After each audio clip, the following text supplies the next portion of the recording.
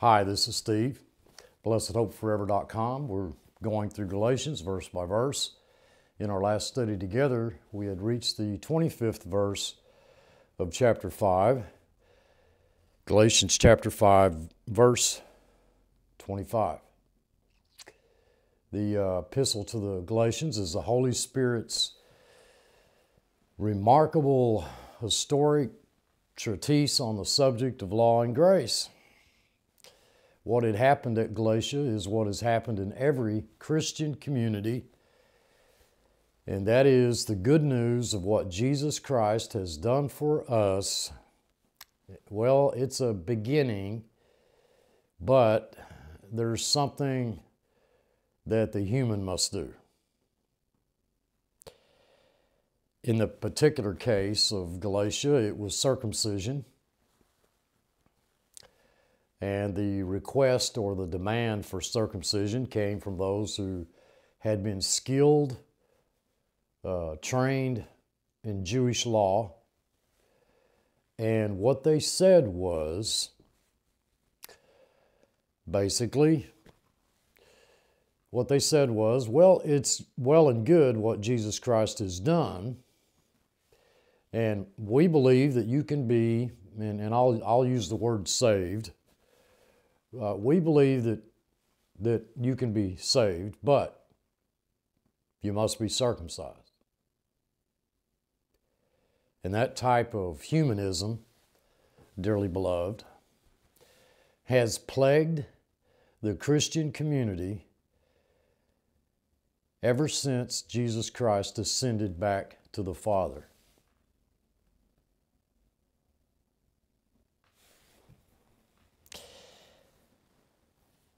It shows itself in many forms. Circumcision was the case there at Galatia. But in no way should we limit the idea just to circumcision. There's not many Christians running around today circumcising themselves. To be Galatianized is to say that one must do something to become a Christian, period. Period. That's the heart of the issue. Making something, anything, a requirement for redemption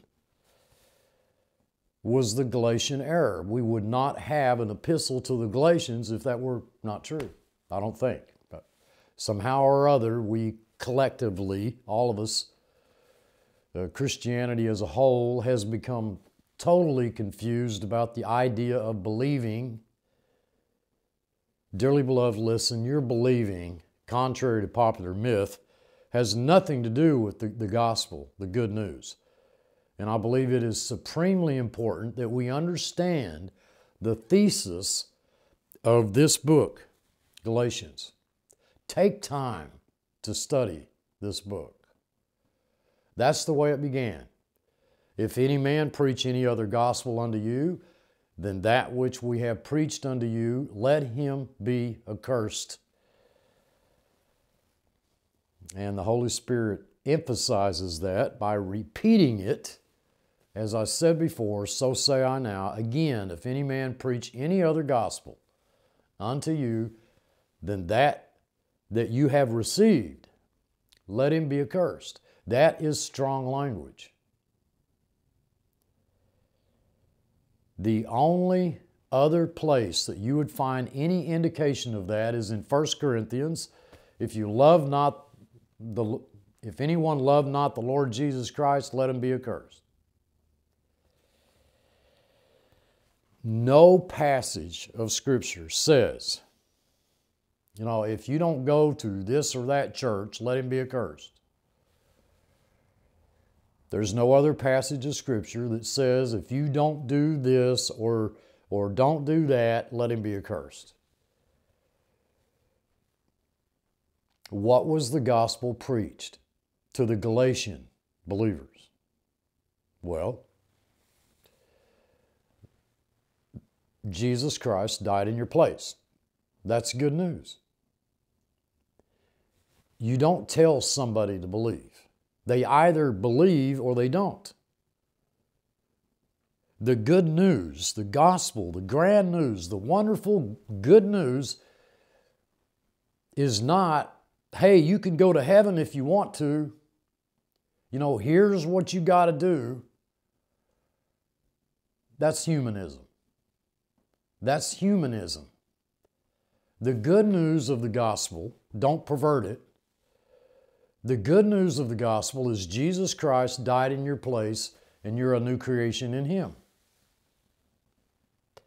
If you believe that, you'll act on it. If you don't believe it, you won't. But it doesn't make any difference. The good news or bad news is not whether or not you believe. The good news is Jesus Christ died in your place.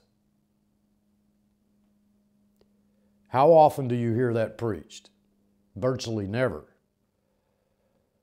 And yet I have a verse of Scripture that says, if any man bring any other gospel, let him be accursed.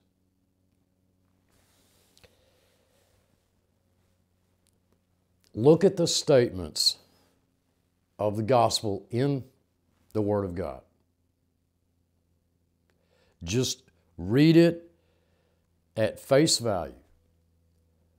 For I declare unto you the gospel which I preached unto you, how that Jesus Christ died for your sins according to the Scriptures, that He was buried, and that He rose again the third day from the dead.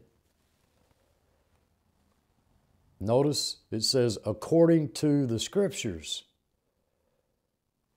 That's the gospel. Makes no difference whether you believe it or not. If Jesus Christ, dearly beloved, if Jesus Christ died in your place, there was a period of time in your life where you didn't believe Him concerning that fact.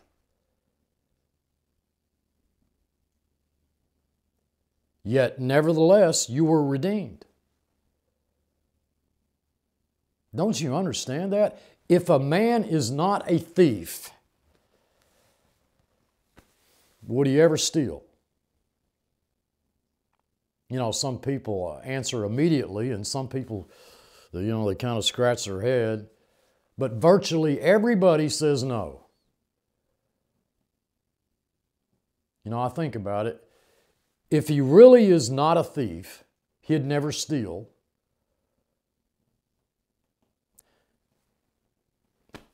And they're then tacitly admitting to me that the reason a man steals is because he's already a thief. And we think about that, for just a tiny little bit. I haven't had any problem with that. Maybe you have a problem with that. I personally don't have a problem with that.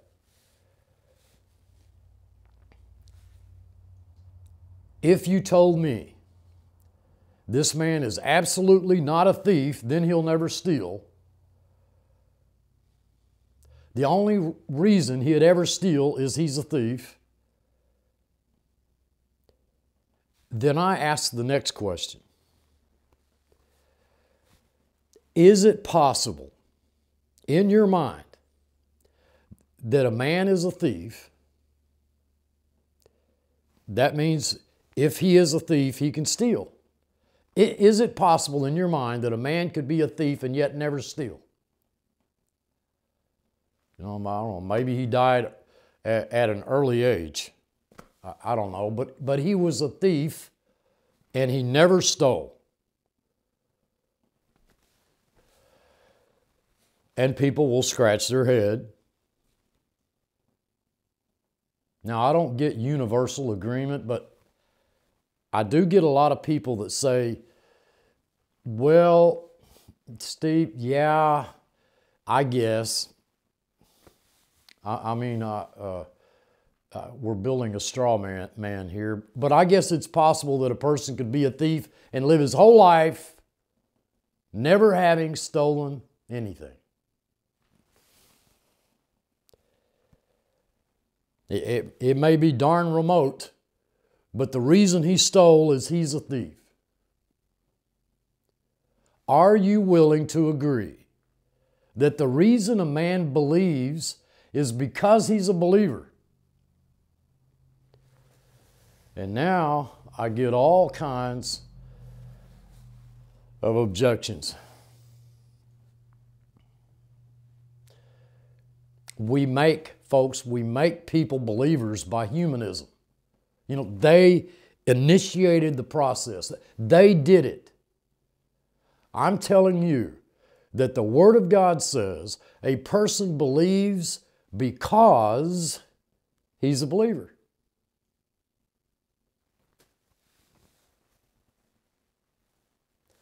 And then I always, throw out the question, well, do you think it's possible that a person could be a believer and live his whole life and never believe?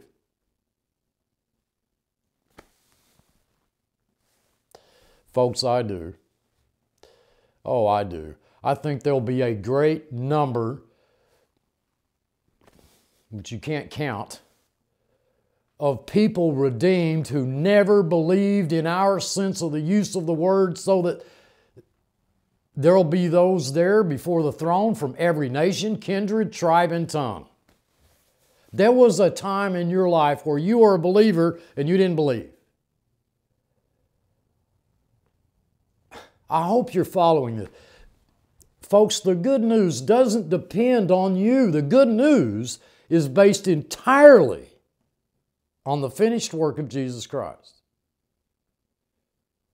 The reason the Holy Spirit uses such strong language, in verses 6 through 8 of chapter 1, let him be accursed,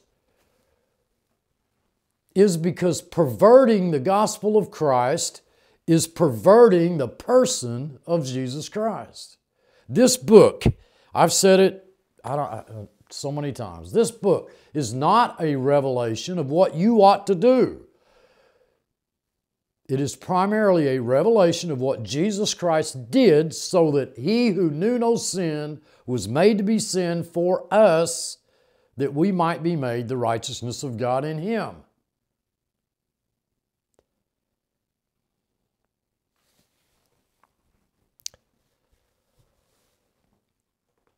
I've been 8 years nearly, I guess, on this channel trying to get the point across to folks that by the disobedience of the one, Adam, the many were made sinners. In the same way, by the obedience of the one, that is Jesus Christ, the many are made righteous. There's no belief in there. Folks, there's no belief on your part there. There's no receiving. There's no accepting or anything else. It is a simple statement of what God did in Jesus Christ. And yet, humans by the millions will blame God for having his own family. Unbelievable. The seed of the woman will bruise the head of the serpent. When he saith to Abraham's seed, he didn't say seeds as of many, but it was of one, to thy seed, which is Christ.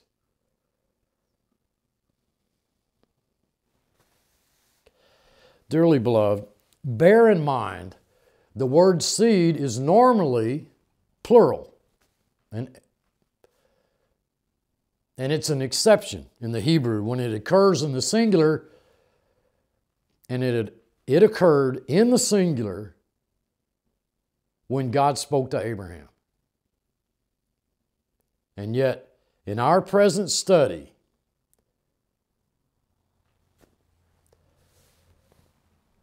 we saw in chapter 3, if you are Christ's, then you are Abraham's seed, singular in the Greek, heirs according to the promise.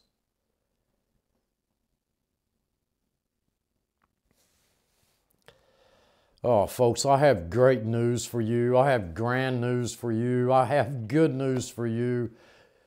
Jesus Christ died in your place so that you can't die.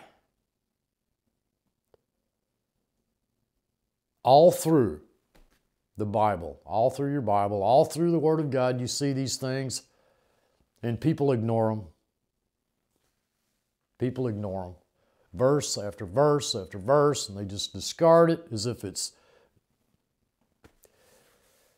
He, by one offering, has perfected forever those whom He's setting apart. Doesn't say those who believe, receive, accept, are baptized, circumcised,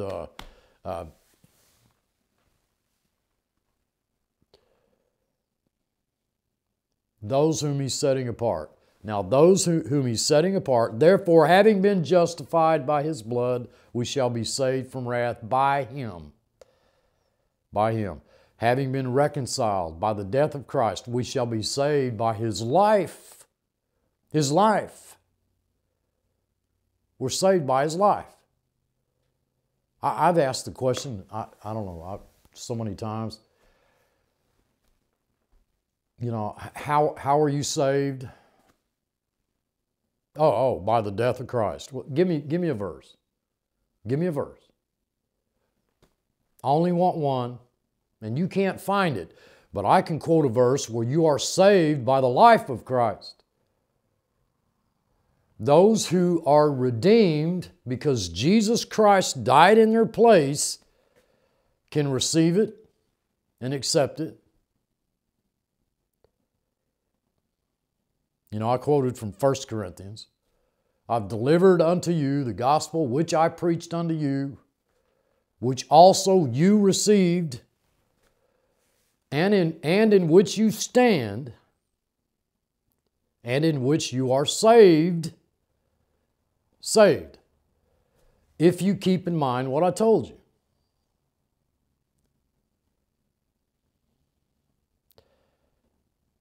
Dearly beloved, I just want to say to all 10 of you, 10 of my subscribers out there, the saving comes long after death, burial, and resurrection. You do understand that, right? And that's been the thrust of this entire epistle. It is too easy, far too easy, to revert to law. You know, I try to tell people everywhere I go, you are not redeemed by anything you do, not believing, receiving, acceptance, baptism, judgment, nothing. Nothing. You are redeemed because Jesus Christ paid the price. And that's good news. That's fabulous news. When you look at what the flesh can do, it becomes apparent that the flesh cannot be synergistically involved in redemption.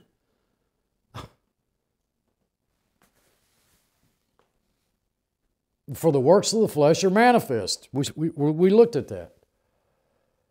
And the Holy Spirit gives them to us in our present context. None of them any good. None of them. But the thrust of that revelation is that they are in the area of law, but the fruit of the Spirit, praise God, that which takes time and grows, is love, joy, peace, and so forth. Against such there is no law. And we shouldn't miss the fact that the differentiation has been made in our present context between that which is law, flesh,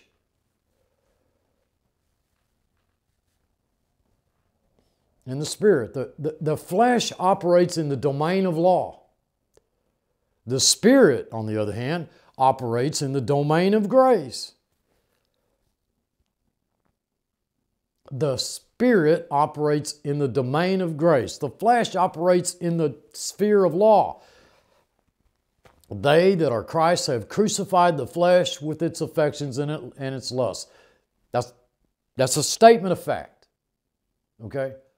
I pointed out to you that you died with Christ. You were buried with Christ, and you were raised with Christ. Not by anything you did.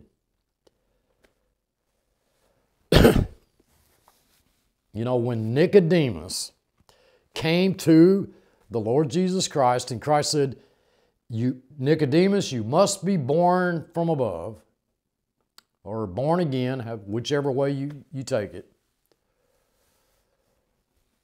You know, he basically said, you know, are you a teacher, a master in Israel, and you don't know this? Why would Christ say that to Nicodemus?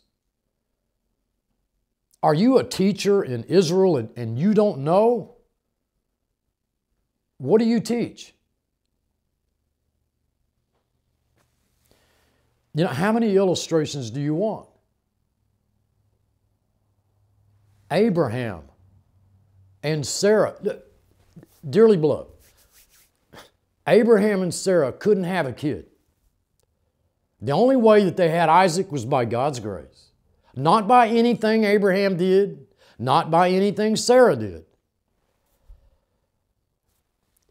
This really happened historically. That illustrates total depravity. Abraham was dead in his body. Sarah was dead in the womb. There was nothing Sarah could do, nothing Abraham could do, and they had a child named Isaac. Totally depraved. You are children, dearly beloved, you are children of promise.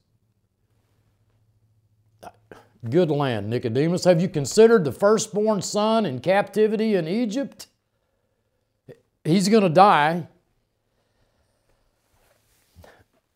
I don't know how old the kid might have been. He goes to his dad, I'm going to die. Moses said, it was going to be dark. It was dark. Moses said the water, was going to turn to blood. Turn to blood. Moses said that there's going to be frogs on the land. There's frogs on the land.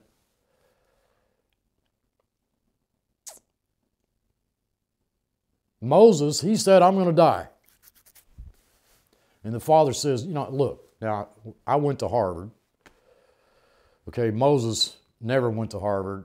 I went to Harvard, and that's a bunch of lies. Kid, don't worry. I know Moses been lucky on a couple of these, but you're not going to die. And the kid can believe he's going to die. And he goes to bed and he sleeps like a baby. He's going to wake up alive. His belief didn't have anything to do with it. What counted was whether or not his father put blood on the doorpost and the lintels. That's what mattered. The kid might say to his father, I'm going to die. And his father, no, you're not. No, you're not. I put blood on the doorpost and the lintels. And the kid thinks, well, that's a bunch of foolishness. What's the blood going to do, Dad? Well, don't worry about it, son. You're not going to die. I put blood on the doorpost and the lintels. You're not going to die. Now, he can go to bed. Kid can go to bed. He can bite his fingernails and his toenails all night long, be scared to death, but he's going to wake up alive. Doesn't matter what he believes. It does not matter what the kid believes. It doesn't matter what he receives. What is supremely important, dearly beloved, what is of enormous importance is, did his father apply the blood? He didn't apply the blood. He didn't make the sacrifice. Nicodemus should have known that. Nicodemus should have seen in the lamb that the innocent lamb died for the guilty. What was so strange? What was strange about telling Nicodemus that he needed to be born from above? Oh, Steve, Jesus told Nicodemus, you got to be born again. You must be born again. I've heard that 1,000 times. So we got to be born again. We got to do something. It's the must of necessity, not obligation. Of course you must be born from above. It's not saying you have to do something to be born from above. In Habakkuk, it's the righteous man shall live by the faithfulness of God. Nicodemus should have known that, and we should know it more than Nicodemus. We should know that we are redeemed because Jesus Christ paid the price, period. That's it, okay? We did nothing and we live, we walk. We don't always walk, but we live, says the text, in the sphere of grace. Do you have any idea how great the effort is in the Christian community to not live in grace? Man, it boggles my mind. I think it's wonderful. Oh, for you to know the peace, the rest, and the joy that's yours in Christ, to be able not to worry about anything, but with prayer and supplication, let your requests be made known unto God. And the peace of God that passes understanding will keep, the word is guard, your hearts and minds in Christ Jesus. Isn't that what you want? How many people I talk to who have no peace, no rest? Oh, Steve, you don't know what I did. You don't know how I live, how sinful I am. Believe me, dearly beloved, I don't want to know. Actually, maybe you'd be better off telling me, because you know what? I think you're pretty rotten. I'll just say it. But so am I. Aren't you getting this? You may be, that's the way I see you in the flesh, but I know you're redeemed by the death of Jesus Christ in your place. He paid the price. You didn't. He did. You didn't do that. You died with Him. They that are Christ have crucified the flesh. People have told me over the years, oh, Steve, I've tried to do that. I really tried to crucify the flesh, but, you know, I couldn't, and, or I can't, you know. Well, of course you couldn't. First of all, it's already crucified. It's pretty hard to kill something, you know what? It's pretty hard to kill something that's already dead. I tried that once with a possum. You know, it was playing dead. Well, that's another story. Dearly beloved, you died with Christ. You were buried with Christ, and you rose with Christ.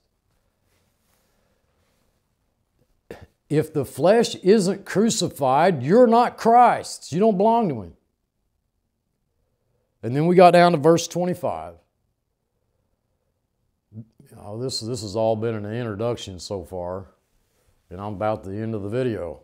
I apologize for that, but dearly beloved, we need to put ourselves in remind ourselves of these things. Since we live in the Spirit, well, I pointed out that it's a first-class condition. Since we live in the Spirit, present tense, We are constantly living in the Spirit. I'm going to stop at the beginning of that expression. You're not living in the Spirit sometimes. Well, Steve, sometimes I live in the Spirit, sometimes I don't. No, folks, you're not living in the Spirit sometimes and not in the other. Your translation may have by the Spirit. I can't argue with that. It's, and various translations say different things. By, of, in, what. I pointed out to you that in the lack of any other evidence, if it's a passive verb, it's normally translated as the dative of instrument or means. If it's an active verb, well, then it's normally translated in the dative of sphere, and this is a present active. We live in the sphere of the Spirit. That's where you live. That's where you live. That's where I live. It's where we all live. That's where you always live. You don't live anywhere else. And it is a present tense. You're not moving in and out of that sphere. That's the point I tried to make as we began to look at verse 19. You are constantly in the sphere of the Spirit. Okay? Now the first class condition goes on. Let us also walk in the Spirit. If you remember in verse 16, we were told with the present imperative, the mood of command, walk in the Spirit and you will not fulfill, complete the lust of the flesh. The word walk there is a normal word for walk, peripateo in the Greek. I've suggested in many of studies years ago that it is the word from which we get the word parapet. God has guarded our walk. Folks, He gave you the walk that you have. Of course He guards it. And you ought to rejoice in it. And we're told to walk. We're told to walk. And I said, I believe it's in the Spirit. Now, I'd say most of the modern translations have by the Spirit. It is a present active imperative. So again, I translated it as the sphere of the Spirit rather than the instrument of the Spirit. If we walk in that sphere, we will not complete the lusts of the flesh. And now we get down to verse 25. We're living in that sphere, and there's no doubt about it. That's where you live. If you want to live somewhere else, sorry, that's where you live. The first class condition goes on then and says, let us also walk in the Spirit. Let us walk in the Spirit. The word walk here is stoikeko or stoicheo. Some have suggested it means walk in agreement with the Spirit. Walk in agreement with the Spirit. I think the root meaning of the word is to walk in line or in step with. You know, the word is sometimes used in the military context to walk in step with, or to walk in line with. You guys have been in the military. You know what I'm talking about. And I believe that means walking by the Word of God.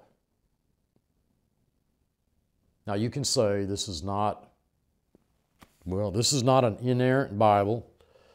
You know, it's not an infallible book. It's not the infallible Word of God. It simply contains the Word of God. I've heard that so many times. And my heart aches for people so deluded. This, folks, is God's Word. And it is not open to question. It is God's Word.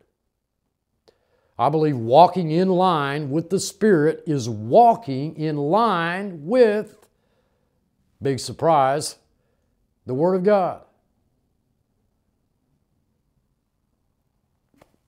Dearly beloved, don't say you believe something because you heard it from me. Please don't do that. Your reason for belief, your reason for walking in line with the Spirit is to know the line the Spirit walks. To know this book, to know the Word of God, to spend time in it. It's the most precious possession you could possibly own in this life. I don't think you walk by emotion. Well, I'm going to say I'm sure you don't walk by emotion. Emotions come and go, folks. Emotions can be all over the place, can be faked, but the Word of God cannot be faked. Since we live in the Spirit, since we live in the sphere of the Spirit, let's walk in line with the Spirit. That means studying to show yourselves approved, workmen that need not be ashamed, rightly dividing the word of truth. That means giving yourself diligently to the Word of God. And that isn't going to be, that's not going to some Christian bookstore and buying everything on the shelf. Okay, it is working hard studying the Word of God. People have said to me, well, Steve, I don't enjoy studying the Bible. It's confusing to me and it's dry.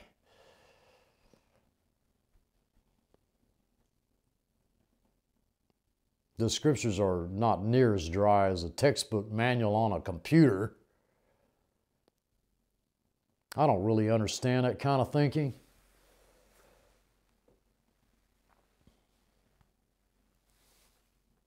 I signed up for this course in Bible college, and they recommended a reference book. And so I went to a bookstore, and I bought the book. I couldn't understand the preface. And I thought, what have I done? I don't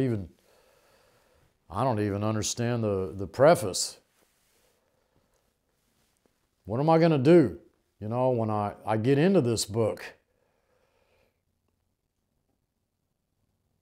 Be nice if, I could just take this Bible of mine and just put it under my pillow, and when I wake up in the morning, I just know all about it. All that would just automatically sort of seep into my head. Folks, why shouldn't it be hard to study the Word of God? Study to show yourselves approved. Give diligence to the Word of God. It isn't easy. It is a lot of work. It is a lot of work. Isn't that true of everything else? Anything else? Everything I've ever done that was worthwhile, folks, is a lot of work. I don't know of anything greater than digging truth out of this book and having it speak volumes to my heart. It isn't easy. And I believe that walking in line with the Spirit is giving diligence to the Word of God, because there's where the trouble lies. That seems lacking in much of modern Christianity today.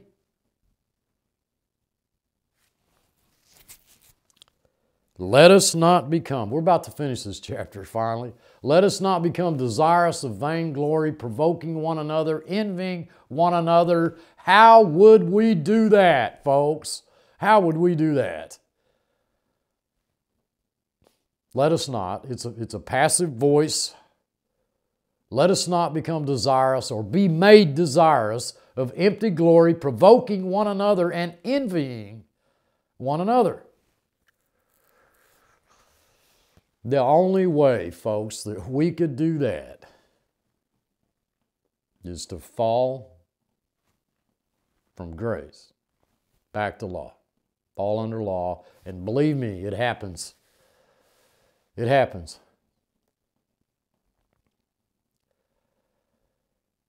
I want you to know that I don't have any grand idea that everything said from this pulpit, this ministry, this channel is truth. I do know everything in this book is true. I do know that. I am persuaded the only way we could envy one another and the only way that we could provoke one another is by law. By law. Happens every moment of every day. Somewhere.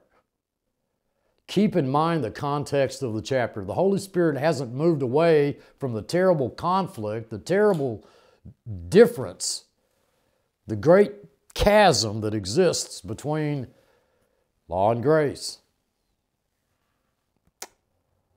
That's been the dominant theme of the book. And it's going to be important when we begin the next chapter, okay, because there isn't any chapter division. In the original manuscripts, there's no chapter division. Vainglory, empty glory, provoking, envying, is based on the human merit system. You can't do that in grace. You can't do that.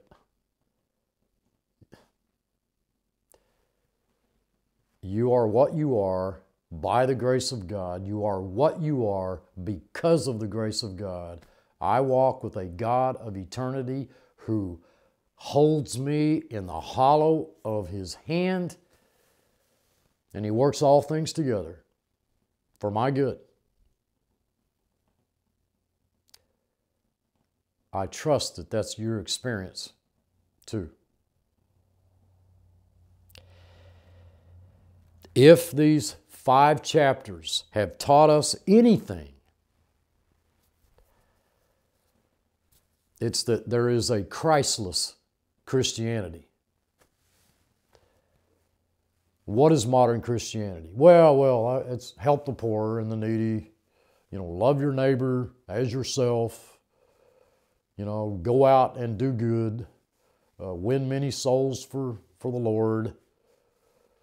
Doesn't really matter whether Christ ever lived or died, that's not important. Doesn't really matter what He's done. It's all what really matters is what you need to do. Folks, that's why it's been called the noble lie. And boy, did it work.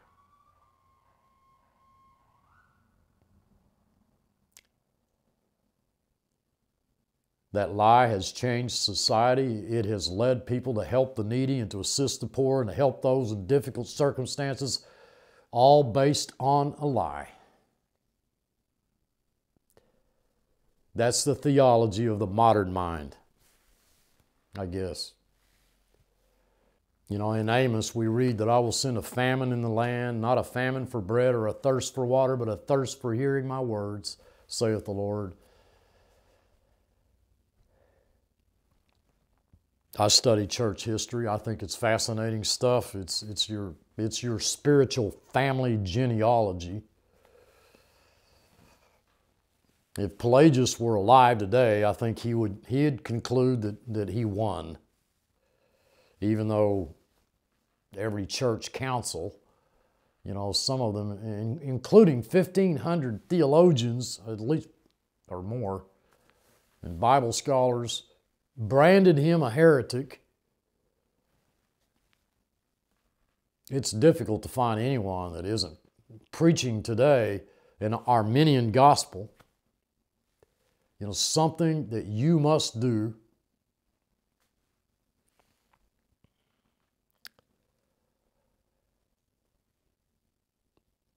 I know many pastors believe that you're redeemed by grace and by grace alone. But in order to be sanctified, well, you must do this, that, and the other thing, whatever. And so the Almighty, eternal, sovereign God, who loves you with an everlasting love, who calls you His children, leaves it up to you to sanctify yourself. Folks, you haven't got a chance. You were made absolutely righteous in Christ. Just as you were made a sinner in Adam, you were made absolutely righteous in Christ. That is a fact. You had no choice in being made a sinner in Adam. You had no choice in being made righteous in Christ. None whatsoever. And yet, human choice, well, is the bedrock. It's the foundation of modern so-called evangelical Christianity today. And I think that's sad. You died with Christ, you were made alive. And because you're made alive, because you are His sheep, you can believe. You can believe. John chapter 10. Why don't you believe me? Because you're not my sheep. If you were my sheep, you would hear my voice. And you would follow me. So accepting Christ and hearing His voice is based entirely upon your sheephood. I guess that's a word. I don't know. In modern evangelical preaching, makes your sheephood based upon you. Folks, if that's true, you haven't got a chance. Praise God, it's by grace. The only way that you could be desirous of vain glory. I want you to know as we leave this chapter, the only way that you could be desirous of vain glory, the only way that you could envy one another is you, one who is made absolutely righteous in Christ, walk in the sphere of the flesh rather than in the sphere of the Spirit. Okay? Listen, just because you kick around in garbage does not mean that you're garbage. You are made the righteousness of God in Him. And folks, that is not tarnished by your walk. But boy, do you pay a price in fellowship, and in communion, in peace, and rest, and joy. What a wonderful, wonderful peace to know that you're at peace with God. That God has nothing against you. Nothing. If you think He does, it's all in your mind. He doesn't. That's what we see in the good news. God says, I have nothing against you. Okay? Let's pray. Gracious Heavenly Father, we stand again in Your presence by means of the Lord Jesus Christ and in the Holy Spirit, thankful for the privilege that we have to feast together upon Your Word. We recognize that we are scaling the very walls of infinity, and we ask that the Holy Spirit be our teacher, that He'd filter out the foolishness and the error, but open our hearts to truth. In Christ's name we pray. Amen.